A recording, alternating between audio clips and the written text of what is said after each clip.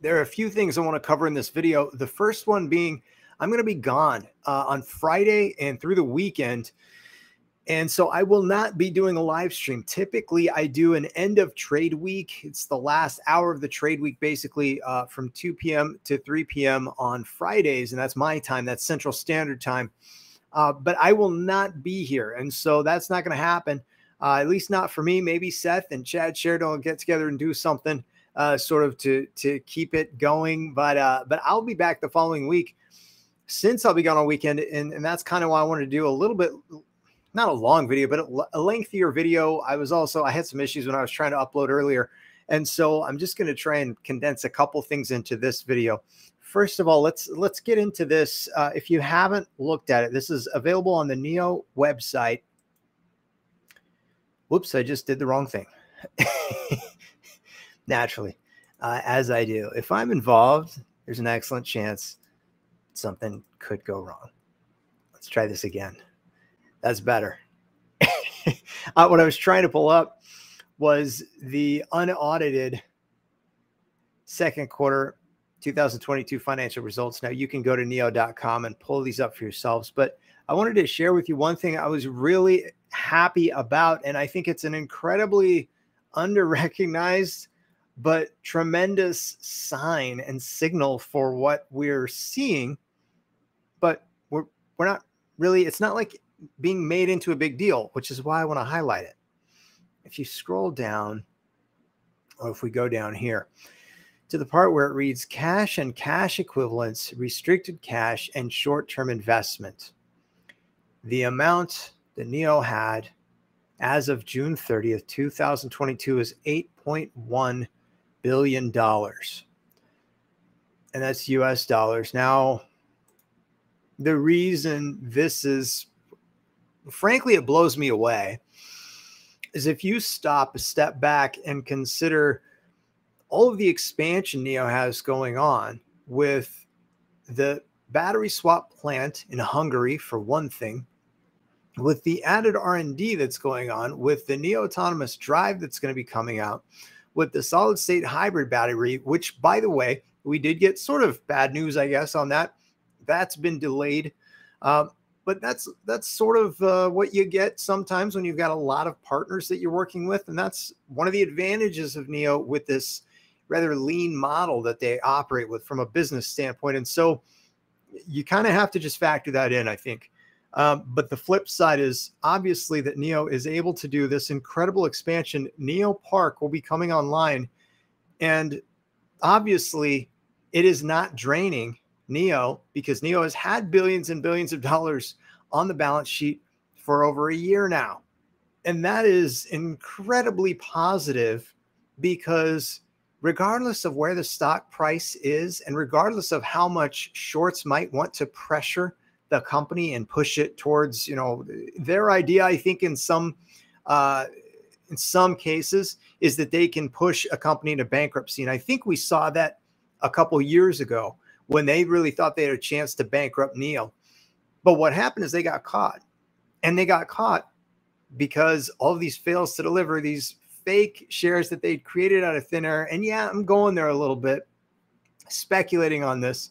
But they got caught. And if you look at the fails to deliver for NIO during that time frame, you will see the absolute crazy number and how for a period of time that went on.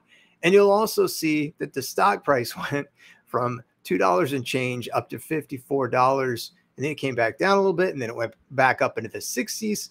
And then it has since come back down. And we've since seen some shorting pressure. But I didn't want to talk all about that in this video. I just mentioned it because it is relevant for the stock price.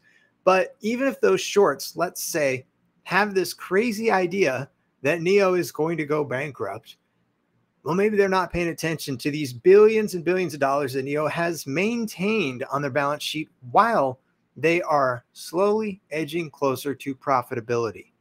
And the biggest single indicator in my mind is going to be for when NIO positions and then becomes profitable is going to be the vehicle sales and the margins correspondingly.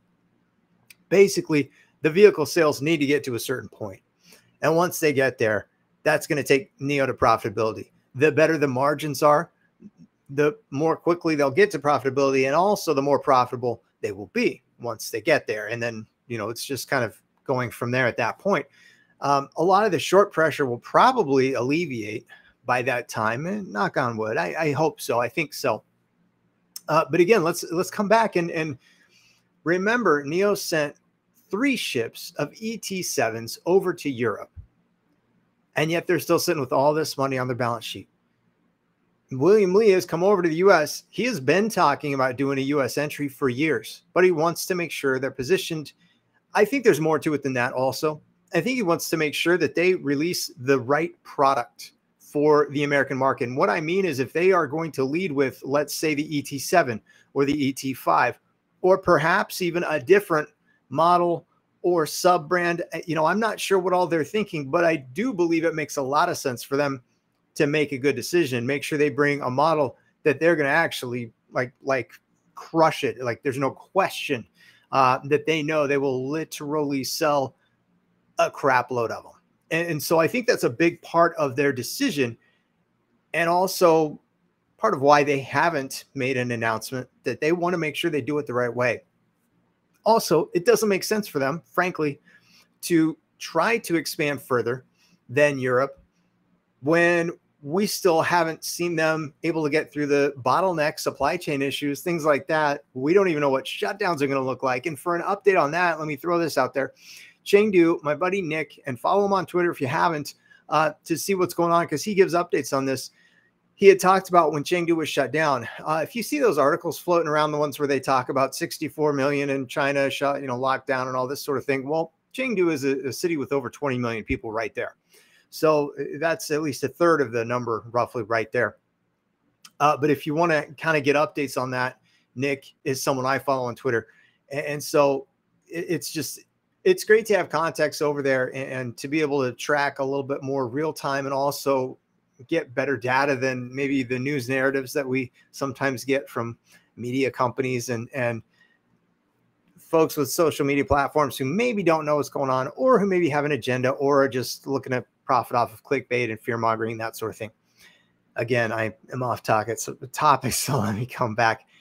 The point being, this money, all this access, cash reserves, that the company is in a really good spot. And so they're still not to that hyper growth point yet. We're waiting on some of that, but I think that's actually factoring in to the US and why they haven't made an announcement. I also don't think they're going to make an announcement before, at the earliest, this NIO Day, which would be December or January. But it's also going to be, let's face it, if NIO, let's say by the end of the year, is doing 20,000 deliveries monthly, and or versus if they're doing 30,000 vehicle deliveries monthly, I think that could be something that would also play into decision making for when an announcement and when expansion into the US would probably be more realistic or make sense for them to address. This is just how I see it. And I'm a simple guy. I'm a logical, common sense kind of guy. I'm not this industry trained professional. And I don't try to pretend like I am. In fact, I think it's personally, I prefer that I'm not. But I'm glad, and this is the other thing that I really wanted to mention, and then ask for questions or feedback on this, because I'm really glad Tomas, it was one of the comments in my last video, and it was regarding, I just did a 4-minute quick hitter on the potential for 68,000 deliveries in the fourth quarter. Because it was brought up, it was caught. William Lee was talking about it, kind of passively mentioned and suggested that might be possible without saying that number. Analysts picked up on it. We're asking them questions. So I highlighted that because that's a very exciting thing and something I'll be looking forward to. I don't know if we'll see it yet. I hope so in the fourth quarter. But regardless, Tomas had commented and basically asked if I would do or could do some sort of fundamental analysis on NIO. And I don't know if he was talking specifically with the earnings or ongoing, but I will say I prefer to not do things the way that analysts do them. I prefer to not even look at things from the lens or the view. And this is how contrarian I am. I just prefer to not look at things the same way that folks who are industry trained choose to look at them. And one of the reasons for that is, for one, it's not the best use of my time, because even if I spend the time and go through the coursework and learn how to think the way that they're taught and told to think, I'm still only learning to be told how to think and how to look at things. And that just grates on me personally. I just don't agree with that ideology of, oh, I have to have someone else tell me how to do my own thinking. But to that point, the other benefit that we have, and this is the other reason I don't really worry about getting into and looking at things from that lens, is there are a lot of folks who have been industry trained. And I have found and located some very high level people in that regard. And it's much more valuable and a much better use of my time to reference, access, and pay attention to what they're saying and thinking with regard to that, if that makes sense. So that's one of the reasons, or actually a couple of reasons, that I don't and have not tried to go that route, that direction of talking about things from a highly technical, at that level. And I asked, and, my response, and I don't think he's responded to me, but I kind of asked him, like, any suggestions, any clarity. So this is what I want to do: open this up and say, what are things that you would like for me to talk about, focus in on, hone in on? There are still plenty of things that I haven't gotten to that I have intended to get to. But that's actually one of the reasons that I kind of just stayed with Neo as sort of the crux of my channel. The main focal point was I knew they had so much more going on than I would be able to cover. And so that's part of why I picked them. I also knew there would be plenty of time to get into things and to study and learn and just kind of share some of those things as I see them, as I, again, I'm a common sense, simple kind of guy, but I also don't want to come across or pretend like I'm something I'm not. And I don't want to be an industry trained professional. I actually think that they consistently miss early on with companies like Neo because they're industry trained, because they were told to think and look at things a certain way. And so they don't know what to do with the company that is so far outside of the box, so unconventional, so new and innovative and disruptive. And that is sort of, for me, that's the definition. That's the idea, is I want to be seeing things and recognizing things that maybe they're not quite seeing or getting yet. That means I have to wait. That also means what we've seen could come into play, like a lot of stock price volatility, a lot of beat down and different things happening. But again, there are plenty of things that I'm still studying, like, well, what makes those things happen? And that's what led me to, for example, the fails to deliver and figuring out about how shorting sometimes is done. And here's the simplest way to kind of break that down.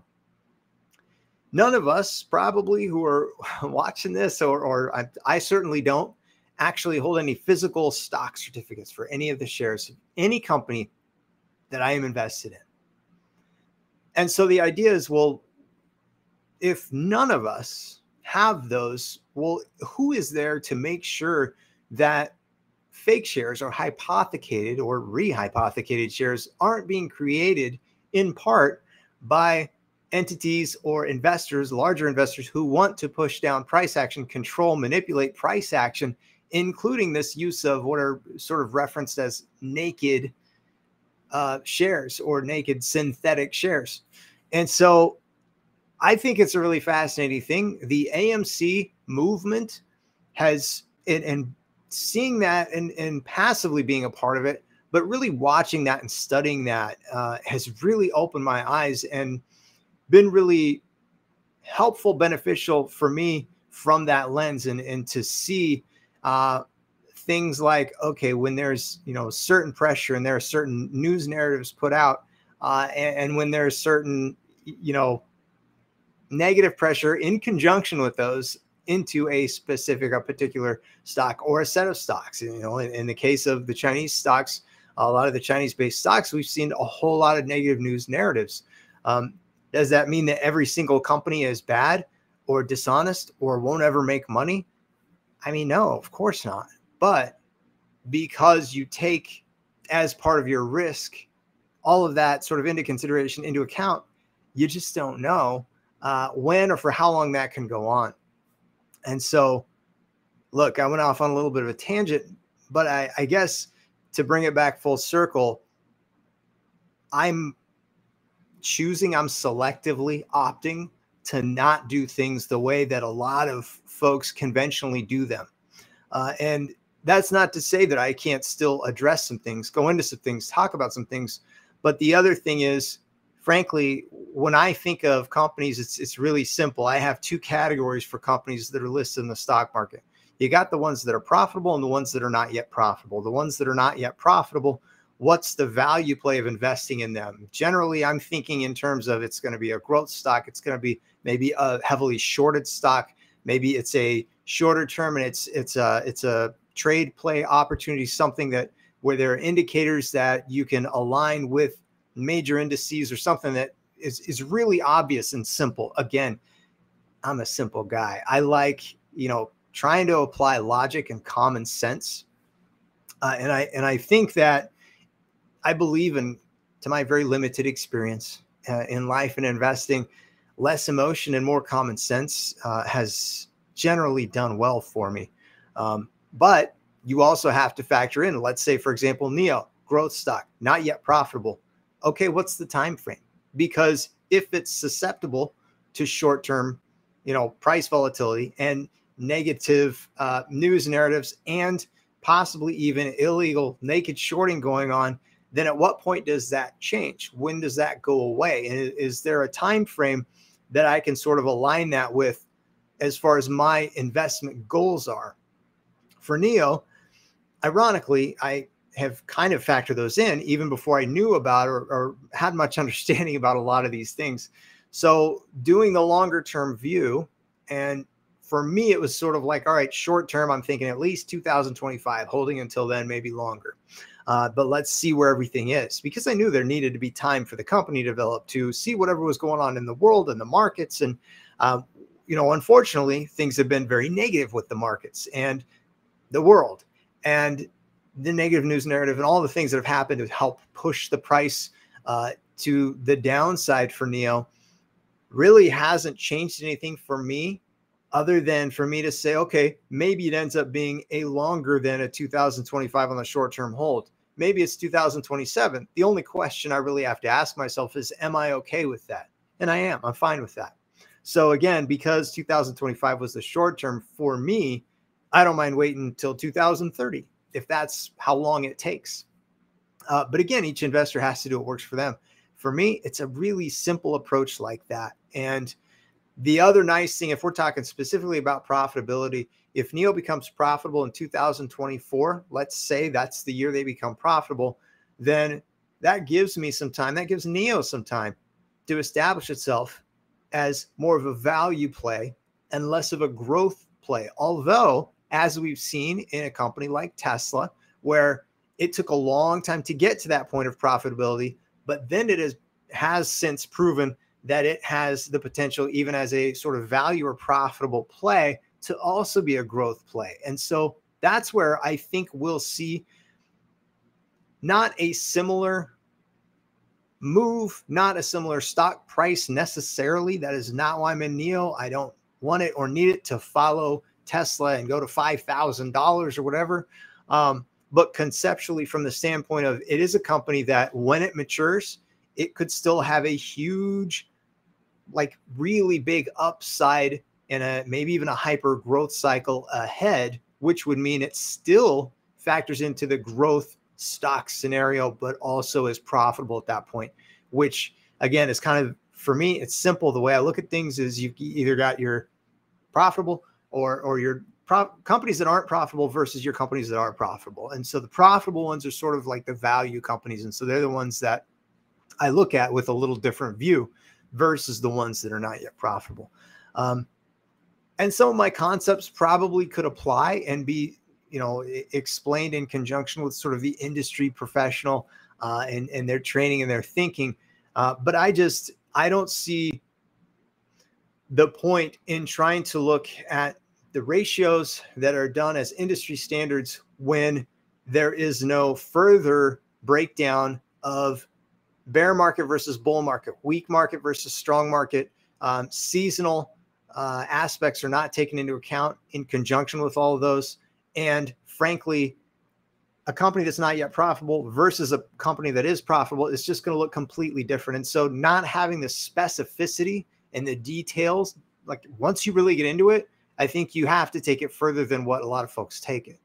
And that's a very time consuming and difficult thing to do. And again, from the standpoint of the industry professional, how the heck are they supposed to know what to do with something they've never seen before?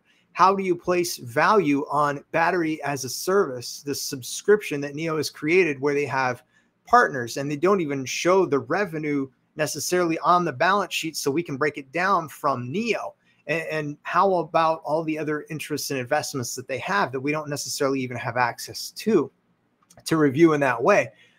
They really only show, two forms of income. One is very general, and the other is basically from the sale of the vehicles. So that's what we have to go off of. In 3 years, in 5 years, that even the way they break things down may look completely different. And it may be a lot easier to get into those things, but it doesn't make a lot of sense to try to evaluate them before the company's really even fully established or mature or profitable, in my mind. So just a little bit of, it's what, 21 minutes on the video into the craziness, and I like to call it the common sense mind that is mine. But I wanted to offer, because I think it's a valid, good question, and I want to know from the viewers if there are things that you want me to cover specifically, if there are things that you really like that I do that you really don't like that I do.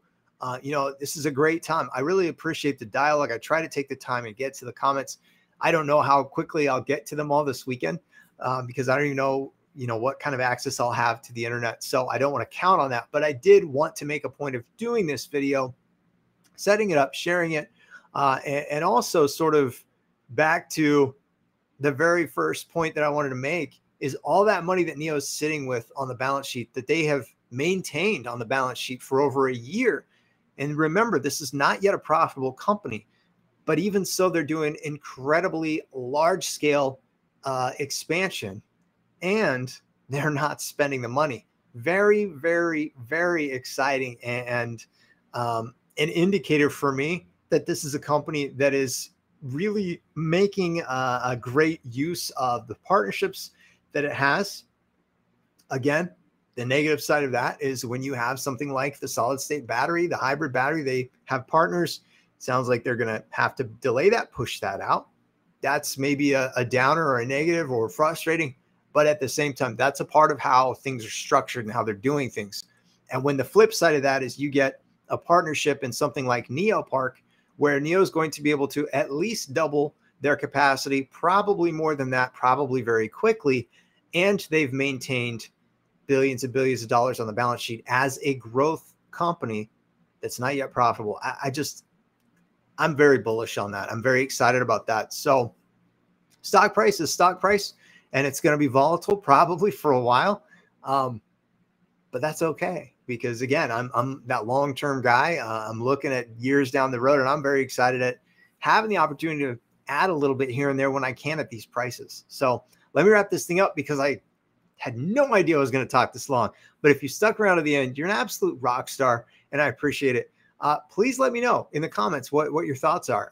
And I'm looking forward to it. I look forward to reviewing them. Also, shout out to anyone and everyone who, when you see I will not do any WhatsApp, any promotion, any of that kind of stuff ever in the comments. If you see any of that stuff or anything that is spam or something that I wouldn't welcome, I do try to take the time to get rid of all that stuff when I see it. But if I'm not around and I can't sort of monitor that, I would appreciate any help kind of cleaning up that trash if it pops up under or in the comment section while I'm gone. So thank you all. Have a great weekend. I can't wait to come back and do some more content, get back on it. Maybe we'll do a live stream even early in the week. I don't know. Let's see how I feel. Let's see what's going on. Maybe there will be some new developments and exciting news over the weekend. But regardless, thank you all. I sure appreciate your time. And we'll talk to y'all again real soon.